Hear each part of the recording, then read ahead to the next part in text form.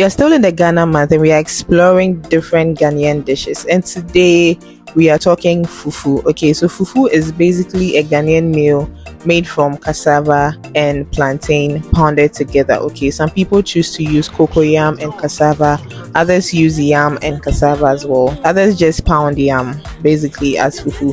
So it depends on your preference. Aside football, fufu is one meal that brings a lot of people together, especially Ghanaians. You'd find a lot of chop bars working on weekends because Ghanaians do not play with their fufu, especially after church Sunday fufu.